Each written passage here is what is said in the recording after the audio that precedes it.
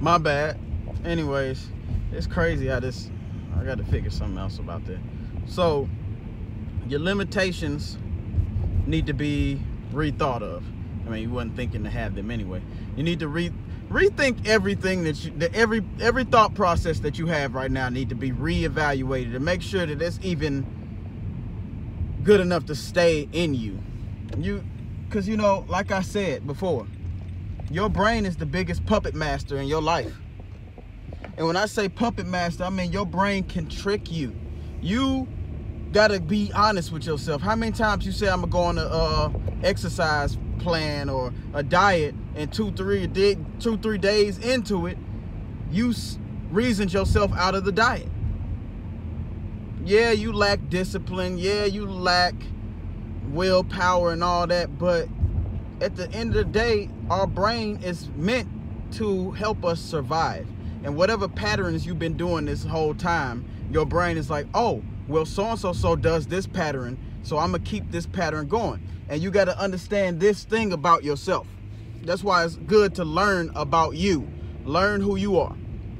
95% of your brain activity are all habitual habits, subconscious stuff. Only 5% of you on a day is spent thinking. 5% is spent thinking. 95% is spent doing habitual habits and triggers and stuff. So the question is, for the rest of this video, how do we take 5% of thinking that you do on a daily basis? How do you take that 5%, that small bit, and change a 95% problem? Now, a lot of y'all probably like, man, that you can't change it. Well, yes, you can. There's two options that you have.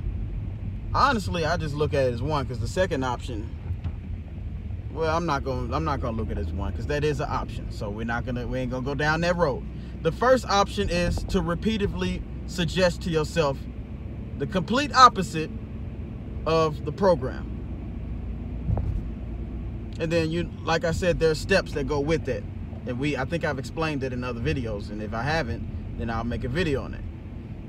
The second thing is to have a super duper emotional impact that happens out of nowhere. Bloom, like 9/11. When 9/11 happened and them planes blew up and all that stuff happened, the people around there got impacted immediately.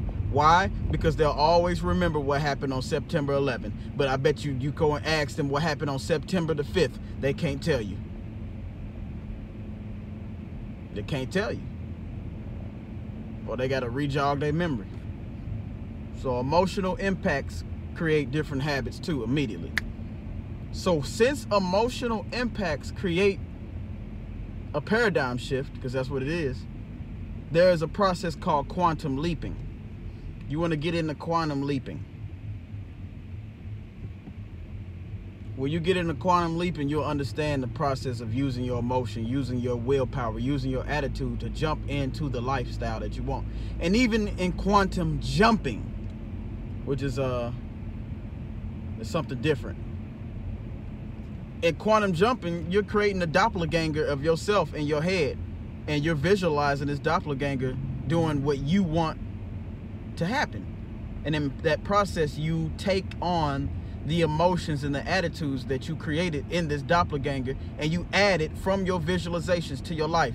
And eventually doing that, your nervous system will trick and wire itself, and you'll start doing what you're supposed to be doing as far as what your goals are. That's why you gotta be clear on where your goals are, and you gotta reason with yourself every day why you want these goals to happen, and have a big enough why. A lot of us get stuck, and then we just go backwards, or we're straining to go forward. You can't strain and go forward. If it ain't already in here, it ain't gonna work. So you gotta develop yourself. Think about it when you first picked up a basketball and started shooting. Just because you saw some Michael Jordan videos don't mean every shot gonna go in. You didn't have it in you.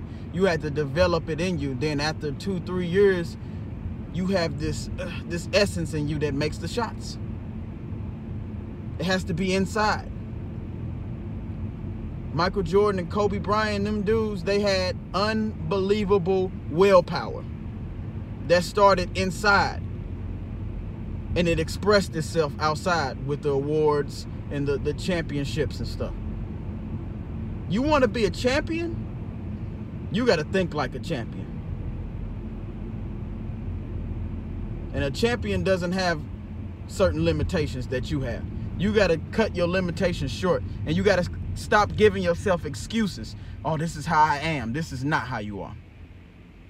There was some point in time where you wasn't even where you're at right now. So how are you going to sit here and lie to yourself and lie to people like me and say this is how you are? Oh, this is a part of my character to be angry. No, it's not. If we take the anger away from you, it ain't going to kill you. Some people, I told you something, 95% of the world would rather die than think.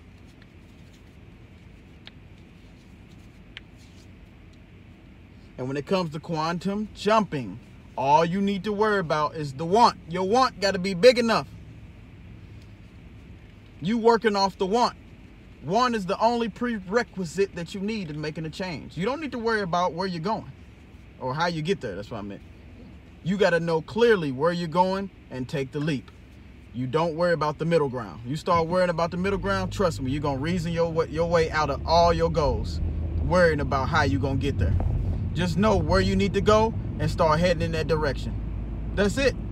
It's so simple. Make a decision you want to go there and start heading into the direction. And start reasoning with yourself every day why you want to get there. And let your desire and your want to get to the final grounds of your success be everything you need to get there. Yep. All right, I'm gonna cut this short because I got to get back to doing what I was doing, and this dude right here tripping. All right, I'll catch up with y'all. Peace.